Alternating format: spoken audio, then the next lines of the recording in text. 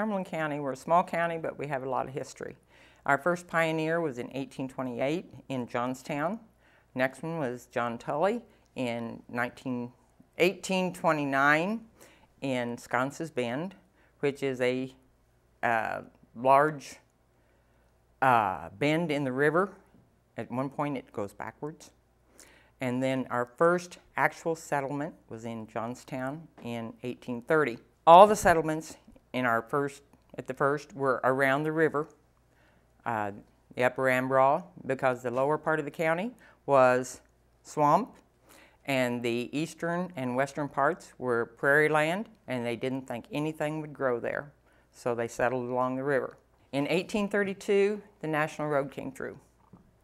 This was the deciding point for Cumberland County and Greenup. In 1843, Cumberland County, by act of legislature, was divided from Coles County, and we were named for the National Road, and so we were named Cumberland. And we had 336 square miles, 2,000 residents in Cumberland County at that time. So it was quite populated. In 1832, Ira Rose settled down in the area of Greenup, and it was called Ambraw, spelled like the Ambraw River, embarrass. Some people called it Rossville, and then Mr. Beale came along, bought it, and called Bealville. And then in 1834, Greenup was platted and named for W.C. Greenup, who was the owner of the ground. Prairie City was platted in 1855, and this was then made the county seat. And through the years, there was quite a few elections for the county seat, because at first Greenup was the county seat. Then they had several people said, but Greenup's on the east side of the river, we can't get across. So they had an election. Well, Toledo won. Then they had another one, Greenup won. Back and forth, and finally Toledo won. And it was platted, but it was called Prairie City at the time. In 1874, they found that Prairie City was already taken as a post office. So they had to come up with another name. The name Toledo or Majority Point went on the ballot. Toledo won. But because of mix-up, a lot of maps it was printed Majority Point, but it was officially Toledo. In 1857, they built a courthouse in Toledo. That was the first. Before that, the records were just wherever. That burnt in 1885. All records were lost. And then they built a new one after that, which is the one standing now. 1856, Neoga was platted. And this was more or less because of the railroad that went through. It was the Illinois Central Railroad went through, and so there was a reason for people to settle and build around that, and so they could get their crops and whatever out. In 1883, another railroad track went through from the parish to St. Louis, and so at one time, Neoga had 2 railroad tracks going through them. So, and it was they had a lot of, they had apple orchards, they had vinegar plant, and apple cider plants, and they at one time were the hay capital of the world. And Neoga is our only certified city in Cumberland County. The rest of us are villages. In 1844, Pleasantville was platted. This was also called Tower Town, because if someone built a tower, they called it Tower Town. And this was just west of what is now called Jewett. And that was platted in 1870. And this was more or less because of the railroad that went through before that. In 1866, Hazeldale was platted. It's in the southeast corner of the county. And the name came around a little odd, because for one thing, there was only one Hazeldale in the whole United States. But this man named Cook had written a ballad about Hazeldale. Everyone was singing about Hazeldale. So when it came time we need a name for our little community, the mayor's daughters said, Hazeldale. And so it was Hazeldale. And Hazeldale at one time had everything you needed. It was a bustling burg. The saying was, you can be born, live, and die in Hazeldale and have everything you need. In 1877, they built their first brick schoolhouse. And at Hazeldale, with being where it was located and things, when consolidation started in 1948, 10 schools in that area consolidated to Hazeldale. So they had a graded school. They had a train car called the Doty that would take the students, the high school students, from Hazeldale and beyond up to Casey to high school each day and bring them back home. But Hazeldale had quite a bit going on for a while, but it got bypassed by the big roads and things like this. Hazeldale was, as I said, a bustling town. And we have the map. It shows it had several blocks, 2 churches, big school. But in 1925 and 1937, there were fires. And most of the buildings were wood. And these fires wiped out whole blocks, whole sides of the street. They did not rebuild, and so Hazeldale died. There are still people living there and still things going on. In the 1920s, in Hazeldale, they decided they wanted a soldiers' monument. And so they got together, got the money together, and put it in the driveway to the Church of God Cemetery on the south side of the Hazeldale Blacktop. And it's still there today. The first church was in 1864.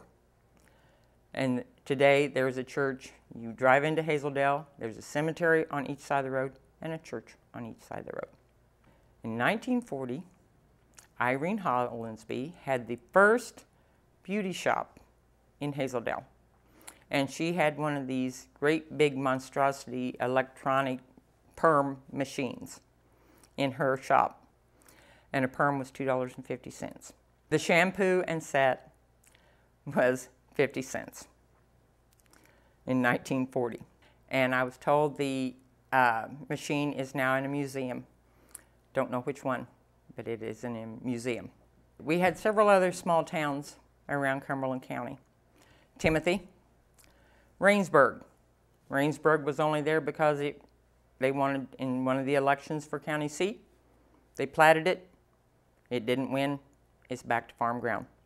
There was Union Center, Long Point, Bradbury, Woodbury, Diona, Croak, and Roslyn, and many, many more. Our first jail in Cumberland County was a rotten gum tree in Sconce's Bend. They would put a ladder up to it, put the prisoner in, put a board across it, take the ladder away. This lasted for years until one prisoner trying to climb out knocked the tree over. He got away. They didn't get him back. Our first actual jail was in Toledo. It was a brick building, 2 sides. The family lived in one side. The cells were in the other. There were 4 cells. 2 were made of iron. 2 were made of oak. Each cell was 7 by 7 by 7. And they had no accommodations for female prisoners, although all the time the jail was in effect, they only had 1. And at one time, they had 13 to 14 people in one jail cell. In 1873, they put together the first poorhouse in Cumberland County. It was a frame build. And later they built the large brick. And the family that took care of the place would live in one side, and the people were in the other side men on one floor, women on another. And when they went there, they had to work on the farm because the farm was pretty much self-sufficient. And I have been asked, well, do you have a list of people that were buried there? No. If you were buried at the poor farm, you didn't want anyone to know. So we do not have that record. Our schools in Cumberland County. The first school in the area was in 1828, and it was just across the line in Coles County, because at that time we were part of Coles County. In 1840, a Mrs. Owens started a school as a music school, but it quickly turned into a school, and it was just 2 miles south of Janesville, which is just barely into Cumberland County. In 1948, we had 102 country schools. Each school was set up in a district so that no student would have to walk more than 2 miles.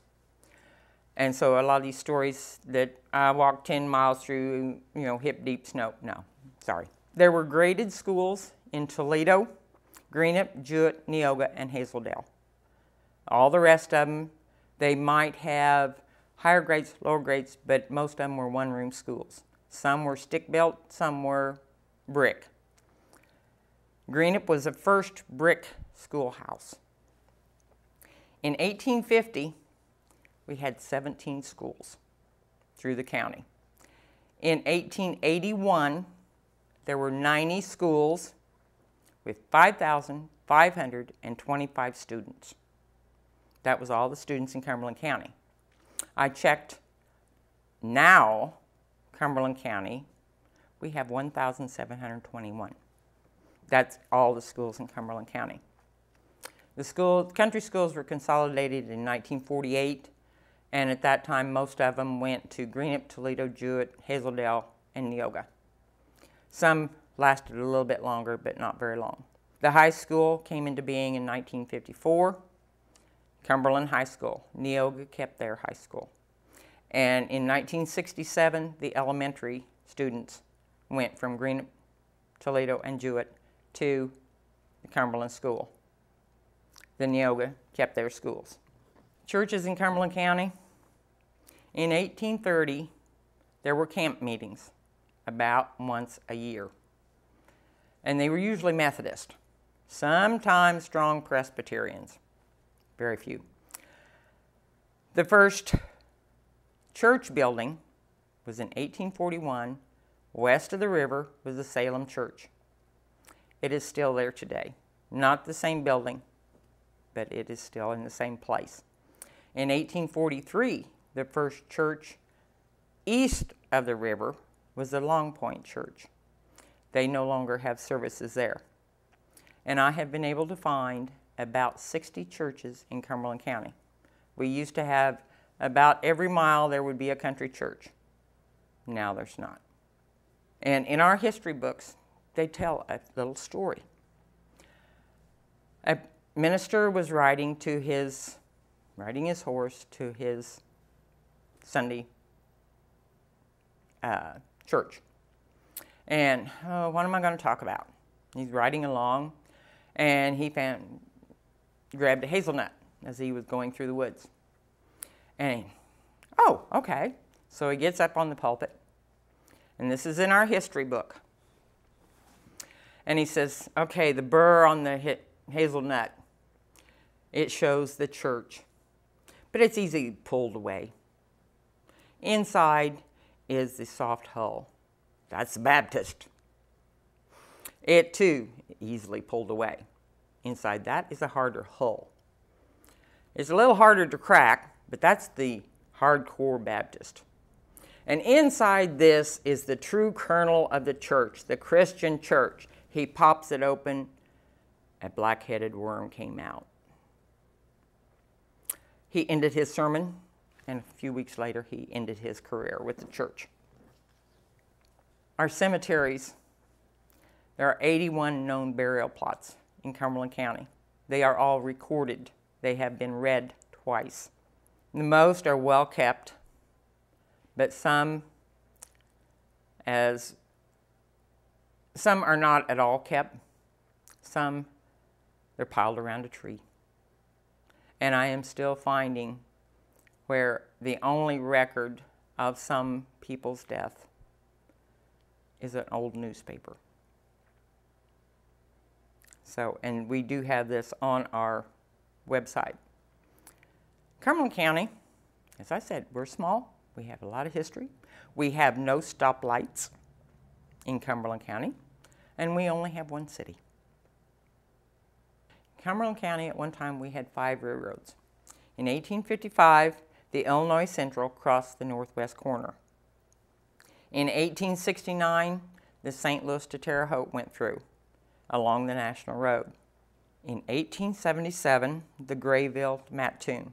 It went through Greenup, through Toledo, and up to Mattoon.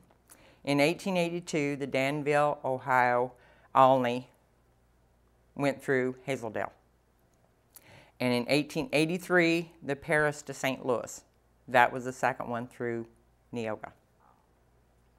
And one thing with our county, we had a lot of veterans. We have one Revolutionary War veteran buried in Cumberland County. We had a lot of Civil War, World War I, World War II, Korea, and all the wars. And we're very proud of our veterans. It's important in Cumberland County to preserve our history because our children need to learn where they come from. And it is so rewarding at the museum to see the little faces going, wow, when they learn something about the history of Cumberland County.